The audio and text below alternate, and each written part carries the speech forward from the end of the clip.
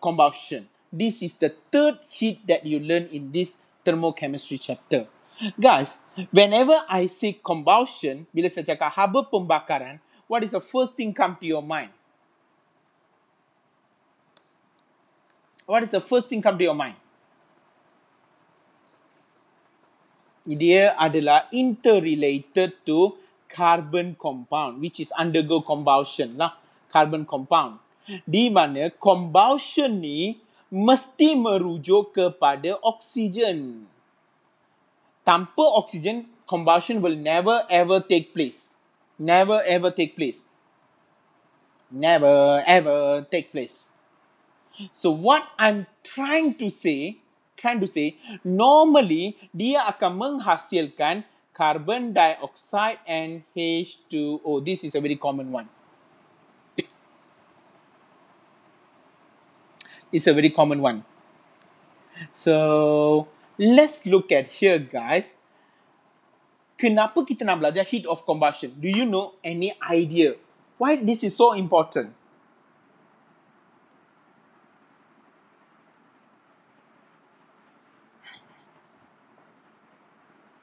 Tak.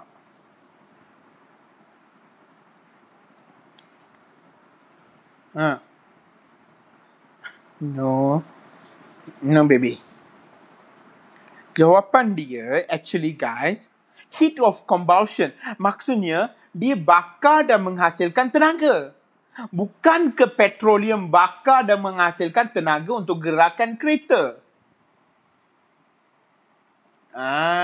Jadi sebenarnya heat of combustion ni kita nak kira ada tak bahan lain yang boleh terbakar macam petroleum dan satu hari nanti dia gantikan petroleum.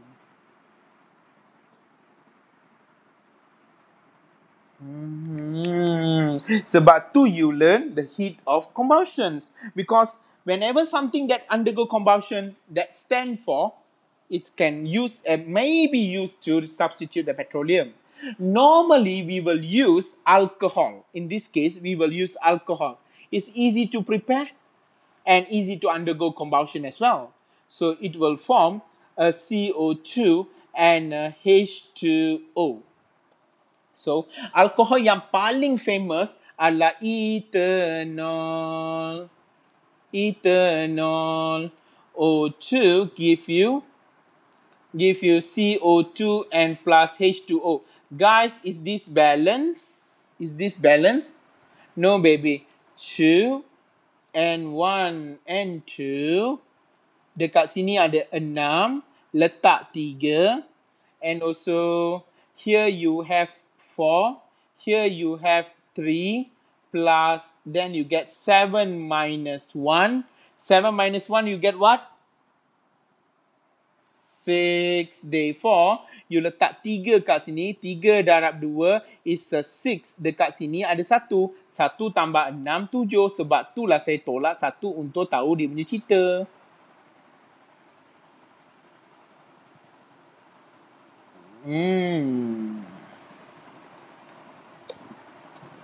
Maksudnya dia boleh terbakar. Okay, salin dulu. Okay, screen capture benda ni. Saya nak padam.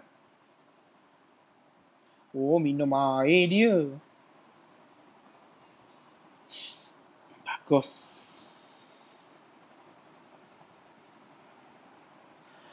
Okay. Now, I'm gonna erase this. Okay, guys.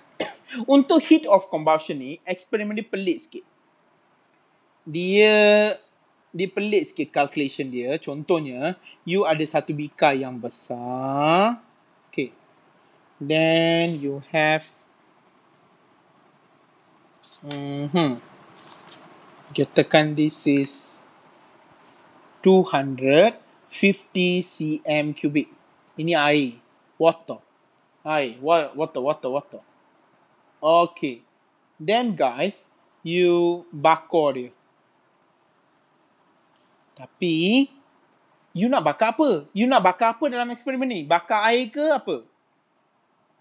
Tadi alcohol. Then you put it into a spirit lamp. Lampu berroh A spirit lamp. Ni lampu ya. Ataupun pelita kita panggil. Pelita lah kambing.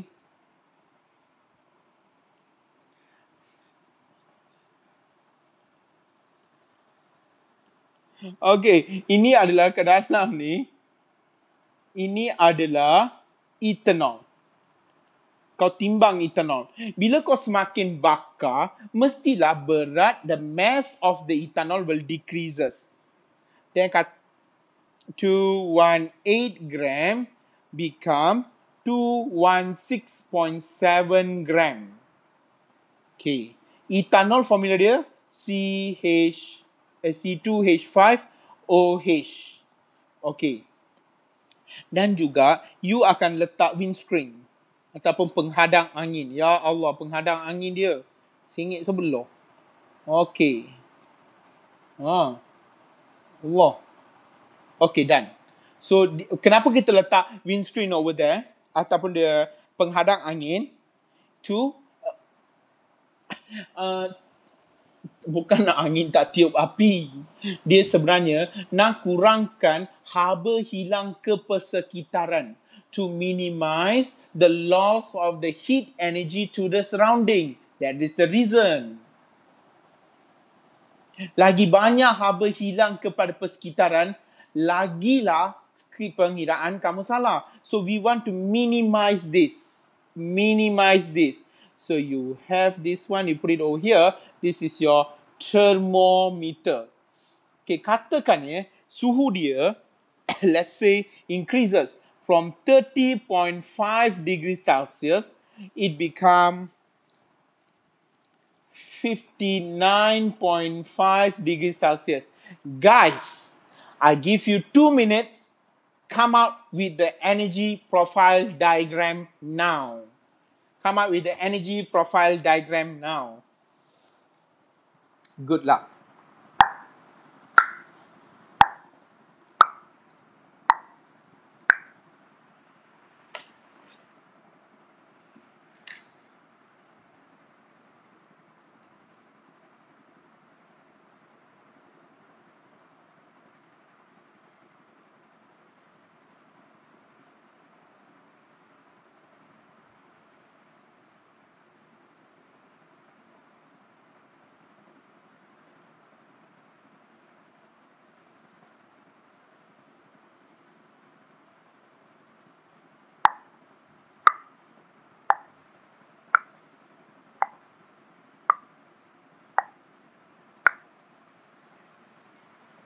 Oh, okay.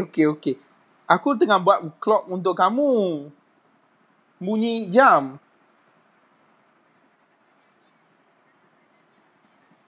Okeylah, saya nyanyilah. Happy birthday to you. Happy birthday to you. Saya tak pandai nyanyi lah, weh.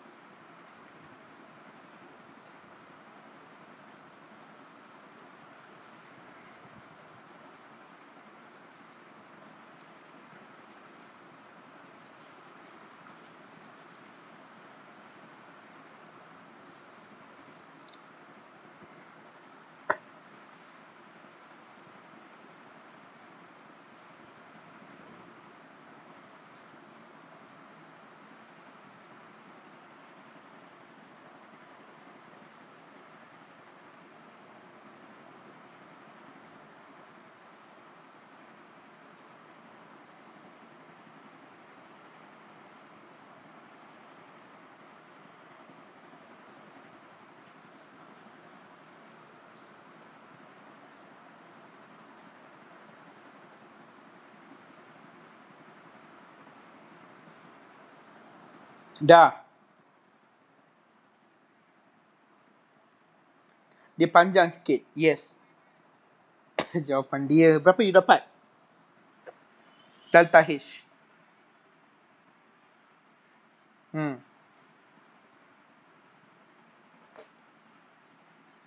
Allah. Itu Q. Delta H jauh lagi. Need. Pandai. 10?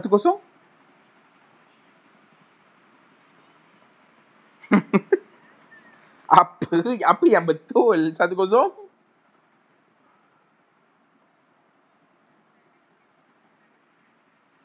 Boleh double check, triple check. Semua check. 108. No. Salah.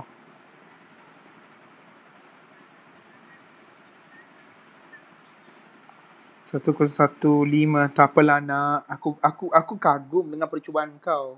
Saya rasa kau hebat. So, tak apa, saya bagi jawapan. I really appreciate it.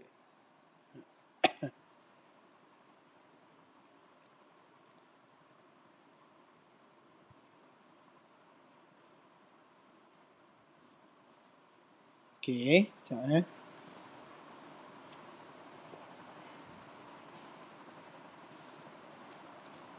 Okay, dengar. Sekarang first of all, formula dia tetap sama. Q equals to MC theta. You jangan terpesong daripada ajaran saya. Q equals to MC theta. So, how much is the mass? Mass. 250?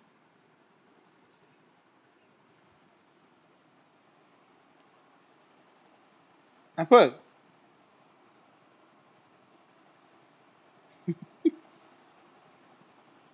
Tak adanya. Aku saja je nak perangkap kau. Saya sebut 250, terus tukar jawapan. Confident lah sikit jawapan. Itulah jawapan yang betul. Ya Allah. Saya tak cakap pun salah. I just 250. Kenapa? Sebab cuak lah.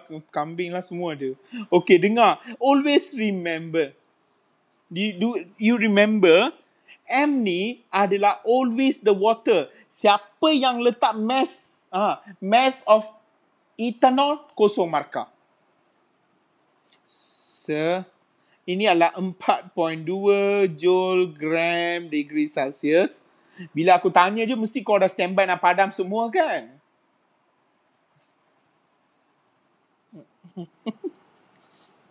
Berapa suhu dia? 29 degrees Celsius. Okay, press the calculator.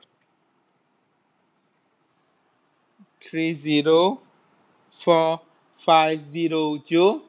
Therefore, it is 30.45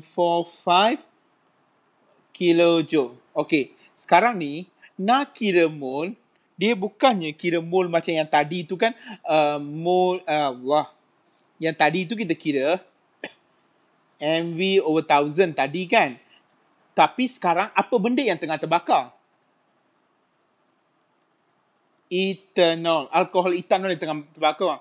Dan formula dia C2H5OH. Maka kiralah mole equals to, dengar lah sini.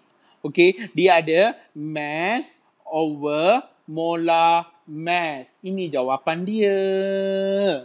Jadi, berapa gram ethanol digunakan? Berapa gram digunakan? 1.3.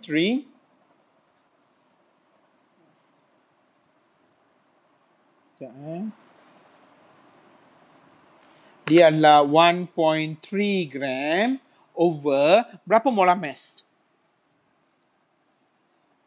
Dia adalah 46 gram per mole. 46 gram over mole. Then what do you get?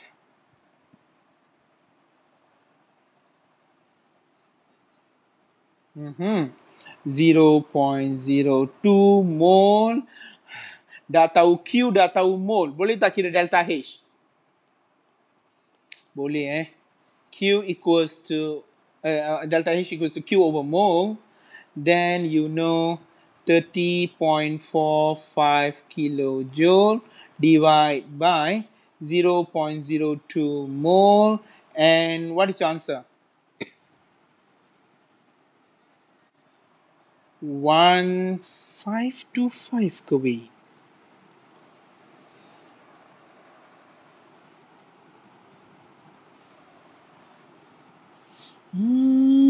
Aku rasa kan you orang kira mole ni salah ni.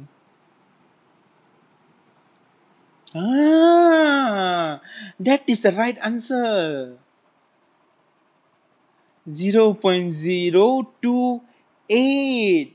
Sebatul jawapan kamu lari. Ya Allah. Okay, recalculate. What's the answer? 1076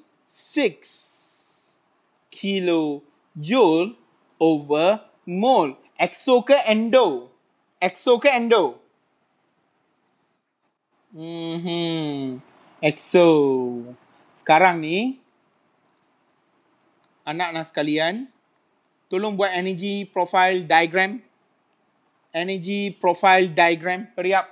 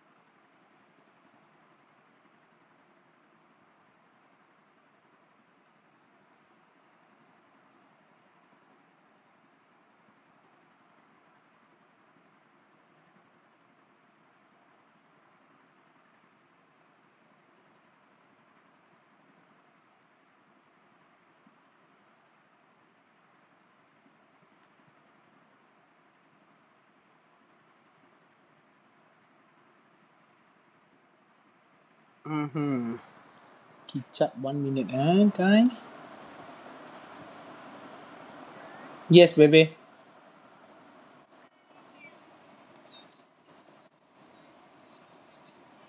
Ya ke? Ya ke? Kejap ya. 1. Kicap.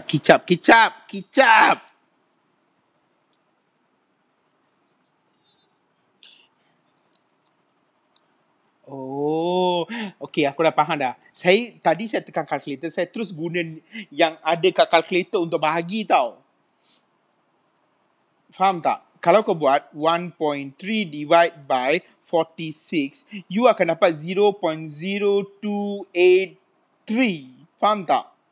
So, saya terus guna ini untuk bahagi 30.45. Saya bahagi dengan answer. Then, saya dapat 1077. Kau faham tak?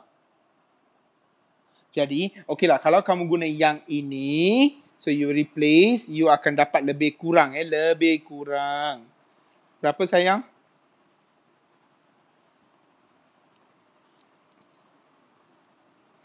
One zero eight 87 sekejap 87. Okey lah tu.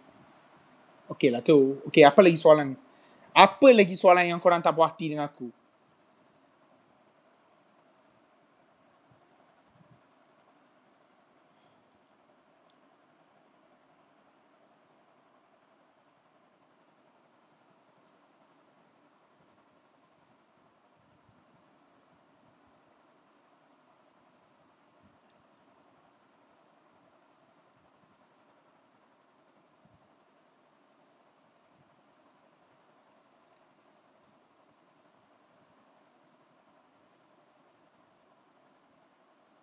Okay. Guys, apa kata kita ada dalam 10 minit kita buat latihan sikit boleh tak?